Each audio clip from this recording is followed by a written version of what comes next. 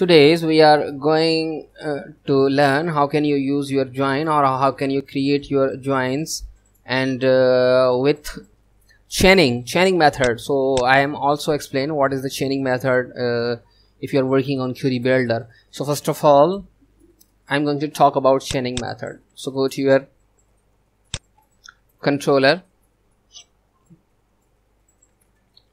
So you are calling my like function or my like method, you can see. Okay, you are doing this. So first of all, what is chaining method? You are calling this db like and again this db. So why you are repeating this db again and again? So this is the problem. This is very simple queries. If you are working on a project and you are using more than 10 joins with select, static, select, from, like, where, or, so why you can use this db again and again? The chaining method is you have to specify first this db like, then you don't need to add again. Okay, you can add your object get and your class, so you don't need to add this db again and again. So what you need, you just need to return this. For example, I'm going to create a chaining method, chaining. Now what I need, I'm just saying this db select. Now I'm saying select id, username, and age. Okay, now I'm saying from users, I'm saying where id, where id 1, get. Okay, so in this way you can create your chaining, or you can reduce your this db by calling this. You can return this.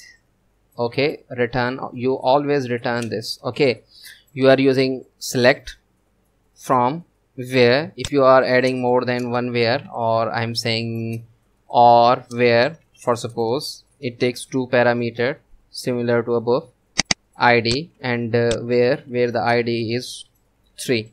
Okay, so now what you need, go to your model,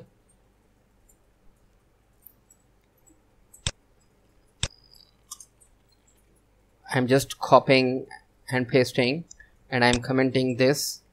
Now we have just created a method named chaining, and we are not going to pass anything here.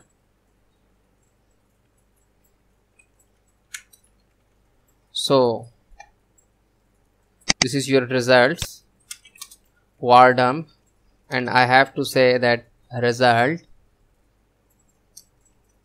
Go to your controller, refresh the page.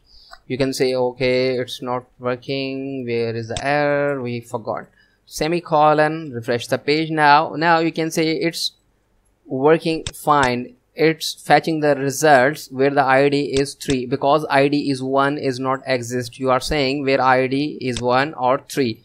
Go to your table, refresh the table, you can see id is not exist, that's why it's fetching 3. So in this way you can create your chaining. So I'm going to explain how can you use your joins. We have only a single table, that's why I cannot use join, but I am just going to tell how can you use join. First of all, this is joining, my joins, for suppose. So in this time, for suppose if we have a table name post, so here you can see we have a table name post. Okay, so columns are for suppose PID means post ID, post, and you can user ID. So this is the foreign key. Okay, you know very well about it.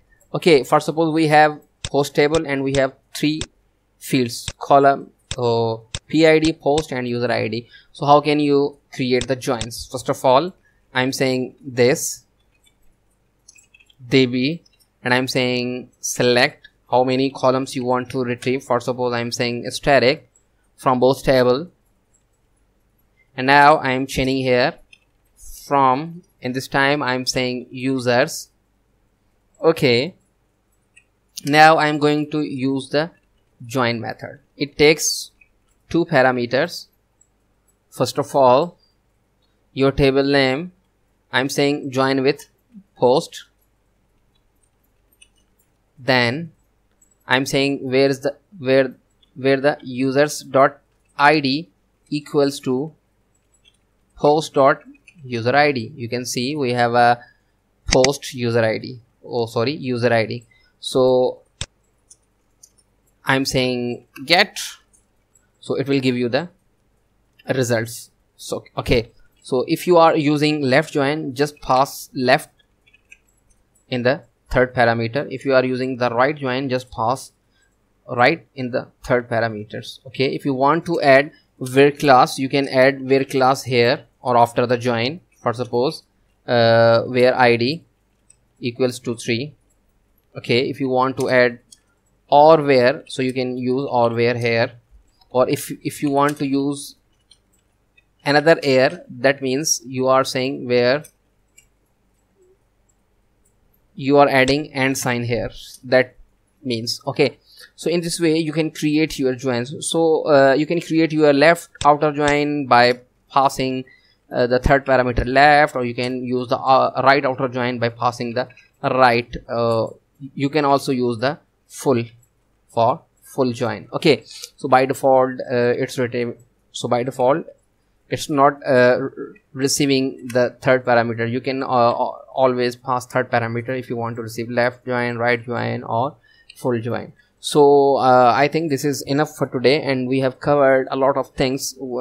These things are necessary for our course. We have created our model, we are working on home controller, of course, because we have created our home controller, and how many topics we have covered inside our query builder. So go to your database, query builder, and you can see we have covered get, and how can you fetch the results. I have told you, you can use the result as an object by calling the results, or if you want to use the associative array, or if you want to fetch the data in the form of associative array, you can use the result underscore array as well. Okay, we have learned the get where, and we have learned the select statement, and we have learned the aggregation and select min max. We have learned from, we have learned join, we have learned where class, and we have also learned or where. You can also use where in, you can also use where not and. We have learned the like, we have also learned or like. You can also use the not like, not or not like. Group by, you can also use the group by. Distinct, you can use the distinct as well. You can use the having, or you can use the order by class. So if you are working, how can you use the order by class? I'm going to tell you, just use order by. You can specify the id, for suppose id asc ascending, dsc descending, or I think another is rand. So where is the random? Of course, random. You can pass the random here. So it's totally depend upon you. You can use the order by clause also, and limit, you can specify the limit, how many rows you want to retrieve. For suppose I want to say that limit, please give me that 10 rows only. Okay, so you can use your limit like this. and grouping. How can you use group? Ignore this because this is the advanced topic. And how can you insert? We learned how can we insert. We learned also how can we insert batch. We also learned how can we update the data, update batch also. And of course we also learned the delete data, how can you delete the data. And we learned the method chaining, how can you use the chaining method. And we learned the result query, and they have the documentation of class references. So we learned a lot of things inside the query builder. So what we need, we just need to move further, and in the next lecture I'm going to explain how can you create the sign up system first of all. And because I have already created a series which is the sign up systems in Codeigniter. Make sure I'm going to fetch all the lectures from that series, then we will move further. So thank you for watching.